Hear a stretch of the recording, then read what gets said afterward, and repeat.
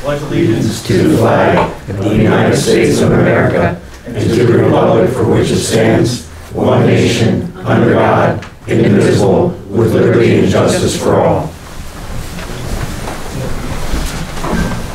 Down to reorganization. So who wants to be chair? I nominate Bill. Okay. I will second that. Who wants to be vice chair? Nominate Ms. Fisher. Second that. I guess all in favor, because all in favor, aye. Aye. Do I continue or do I turn this over at this point? Pass it on. Bill, go ahead.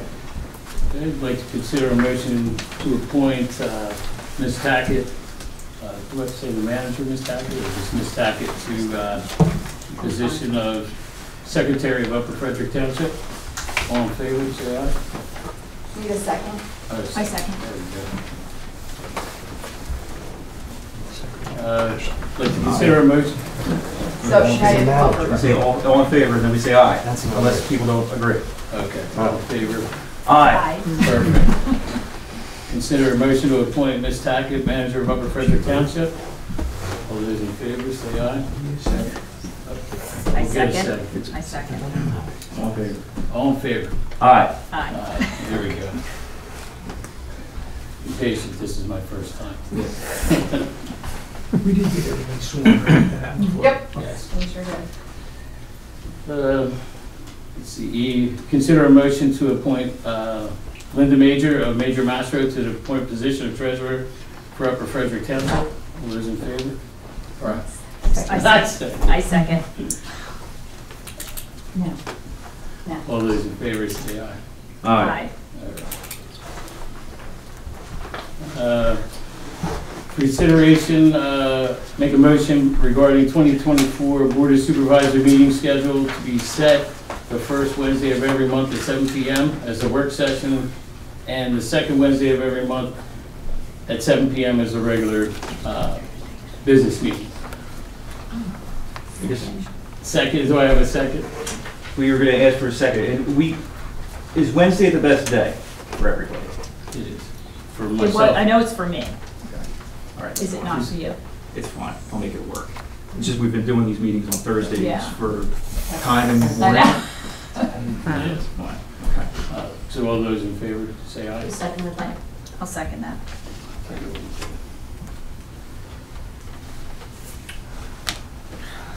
All those in favor. All those in favor say aye.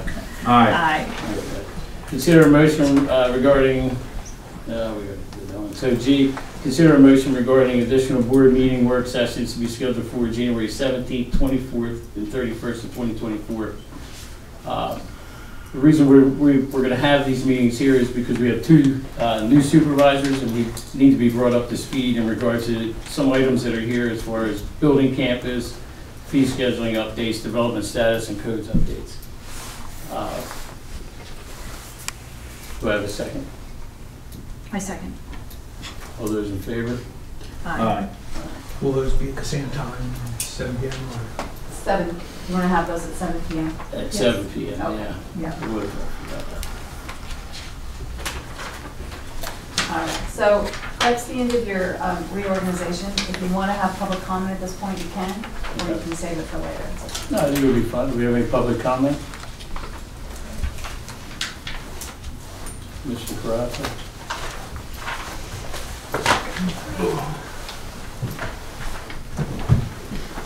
I'd like to welcome our two new supervisors to the board. Thank you for serving. And as this is a reorganizational meeting, there's some things that have gone on in the past that we're shining a little light on, and just get some information. One is as far as the posting of the minutes. You know, that's been a thorn in the township side for years now. We brought it up to board supervisors, we brought it up to the township manager, and as of yet, nothing's been done. Who's responsible for posting the minutes? The board chair of that particular board, the township manager, township secretary? Any answers on whose responsibility it is, whose job it is? Do you want me to answer? Yeah, Because I don't know. So I'm responsible for posting them once they've been approved. Okay. Now, if the board would like to change that policy and have us post unapproved minutes, we can do that. It's your choice as a board. Okay. I wouldn't recommend That's posting. not where I'm getting to. It's not where I'm actually going. But we Okay. did start posting the recordings, right? Are we Correct. posting the And we should- recordings and we by the should- following? The minutes should be there. Yeah, the minutes should all be there. No. Is there any- Nowhere near it. Okay. Well, I gave you a list of them. So we'll at least commit to, yeah, maybe provide the list again. I'm not sure what that list I'll do is. that for you. Because a lot of them seem to be missing. And you can't go follow or chase down anything you're looking for when key minutes are missing. So as this is a meeting, you're going to be appointing people, I ask you to take in consideration people that haven't been doing their jobs or haven't been, submitting their minutes to be posted or whatever, wherever the fault lies that's not being done. I ask you to take that in consideration before you go ahead and be appointed to say people have to go over and over and over again. You voted for transparency, hold this to it. That's all I have to say. Thank you. I will just note that our volunteers on different commissions have nothing to do with minutes. It's all on staff. So if there are some missing, we're not aware of them, and we'll figure that out. and if Mr. Carafa submitted a list, can we just revalidate his list? I'll resubmit it to you. Perfect. Anything further? Any other public comments? Okay. Moving on to number 6 here, appointments of township professionals. I'd like to consider a motion to request RFPs for the position of township solicitor, township civil engineer, township environmental, water, wastewater engineer for 2024. Again, this here isn't, we're not doing this out of spite or anything. We're just trying to make sure we're competitive with everybody else across the board. And some of these folks may very well be retained. We're just trying to, again, make sure we stay competitive. Do I have a second? All those in favor, say aye. Aye. Aye. Aye. The only comment I would like to make regarding that is, I don't think a decision, the board probably needs to consider whether or not we do those simultaneously or consecutively, and I don't know if that needs to be decided at this meeting, but while we're going out for 3 RFPs, potentially there could be a lot of work associated with reviewing Sure. applicants. Absolutely. At So- this point, what I could do is work on putting together some draft RFPs and try to have them to you at your next meeting, and then we'll have it as an agenda item, and you can decide how you want to proceed with that. Thank you. Consider a motion to appoint Kenneth Picardi of YDASP as interim township solicitor at the rates according to their proposal for 2024. Have a second? A second. Those in favor say aye. Aye. Aye. Let's see. So, C, what were we going to do at this point? I think we should consider pointing this to the zoning hearing board to appoint their own solicitor. That's fine. We can do that. You okay with that, Sean and Lisa? Okay? Yeah, so can we just comment for transparency of why we're Sure. doing this, because they see it on their agenda. We're talking about C, appointing a zoning hearing board solicitor. Previously, it has been done by the Board of Supervisors during the reorganization. We did some research, and it was the municipalities, I forget what it's called, municipality planning code that actually designates that the solicitor for the zoning hearing board should be appointed by the zoning hearing board, not the Board of Supervisors. So we left it on the agenda because it's been here in previous reorganization meetings. We just wanted to be clear that why we were reappointing this item to the zoning hearing board, that they can appoint their own solicitor. Okay. If we're going to send out for RFPs here for item D, it would be considering a motion to appoint LTL consultants as interim township civil engineers at the rates according to their proposal for 2024. I second. Wait a second. All those in favor? Aye. Consider a motion to appoint LTL consultants as interim township zoning officer and building inspector at the rates according to their 2024 proposal. For a second. Can I ask for clarification? Is this consultant, the zoning officer, is that tied to the RFP associated with the previous item D, the civil engineer? Are they two separate items? Because we So didn't- they are two separate items, they're the same company, but they are two separate categories. So it's, I guess the question is if you want to go out for an RFP for this as well. It wasn't part of the Initial, motion right. up there, but if you do, I can work on that as well, and then at your next meeting, you can decide.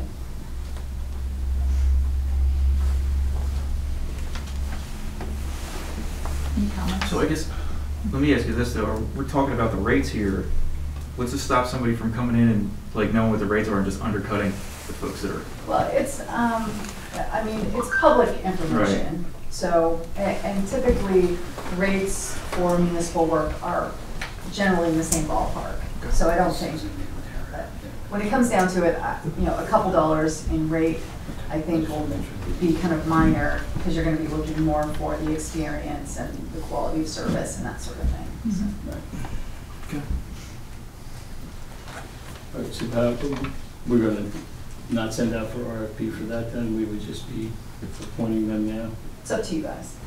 I mean, I can at least, if you wanna do an interim appointment, I can at least do some research on an RFP for your next meeting. Because if he's part of the same company, I would assume. What do you think? If he's part of the same I don't have a company- strong feeling either Okay. way. All I right, feel like so- we've got 3 Yeah. RFPs that we're going out for, and maybe that's plenty for this year. Then. I agree. All right, so, See how So- the performance is. So right, not the interim part. right. Okay, so let's consider a motion to appoint LTL consultants as township zoning officer and building inspector at the rates according to their 2024 proposal. I second that. All those in favor? Aye. Consider a motion to appoint IES engineers as interim township water wastewater engineer at rates according to their 2024 proposal. Do I have a second? I second.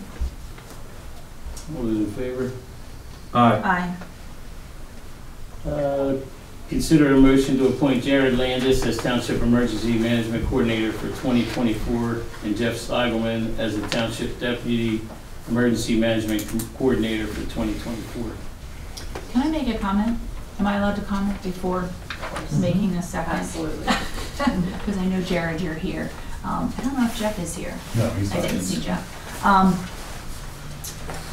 What I would like to make sure that we make as a priority, and I believe it's on one of the agenda items for the upcoming meetings in January, is that when Jared and I and Tracy, we were in a meeting for the emergency management planning tabletop discussion. It wasn't a tabletop exercise, it was how to run an exercise. It was brought up that our emergency management plan has not been updated since 2016. And since there's 2 new supervisors on this board, I would like to make sure that we put emphasis this year on the emergency management plan with regards to making sure that we have updated the emergency management plan, which covers things like how to evacuate if Limerick has an issue. What do we do if we have, you know, a major flood in the area? Flood obviously is probably something we're a little more familiar with, but there are other types of emergency management plans. So I do want to make sure that we review as a Board of Supervisors and with Jared and Jeff, if you're committing to this position, that we actually get through those this year, review them completely. So I just want to make sure, Jared, that you're on board with the responsibilities of this position, that it's not a passive position. It's really needs to be an active position this year so that we are all involved and up to speed on how to handle an emergency management plan in this township. Does that make sense? Mm-hmm. And are you committed to that? Yeah, we can talk. I don't mean it's actually you doing it all. I mean, it's an active involvement from All of The the thing is, township I have to do it employees. all. As the emergency management coordinator, that is part of the responsibility. So, yes, there's input from the staff and from the supervisors, but when it comes down to it, it's my responsibility to make sure that it's there. So the plan that we have, just so everyone is aware, yes, it was adopted in 16 or 15, Tracy, what did we figure out? I think it was 16. Okay. Is current, it covers everything. There's vendors in there that, yes, we just need to double check and we should be looking at that. But it's not like it's lacking in anything. It's what we have is standard for the township. Is there updates that need to be made from over the years? Yes. But it's not like it's lacking in anything. It's still, you know, covers if we have a flood, what's gonna happen. And let's be honest, when it floods, we live in an island. There's no getting from A to B. If Limerick goes off, we follow the Limerick plan. And knock on wood that Limerick's plan is what it's supposed to be. So, yeah, I mean, there's just minor updates that need to be made. But I would like to take this Board of Supervisors through tabletop exercises this year, so that every person involved knows, from the township employees, knows what their responsibilities are when that happens. Because I honestly, now as Board of Supervisors, I wouldn't know what my responsibility is. So I know I need to go through tabletop exercises on what is my responsibility. And we talked about this, Jared. We know that we need to have a better internal coordination. So I think that can be incorporated pretty well. Okay. Then I will second the motion. All those in favor? Aye. Aye.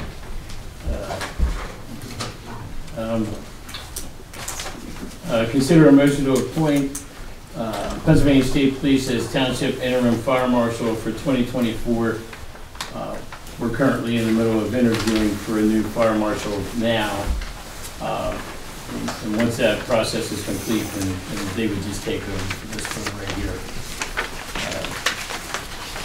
Do you have a second? And I don't know if everybody knows, but Pat Corcoran resigned as our fire marshal, so we haven't started the interview process. We're collecting applicants so that we can actually interview for the position of fire marshal. I second the motion. All those in favor? Aye.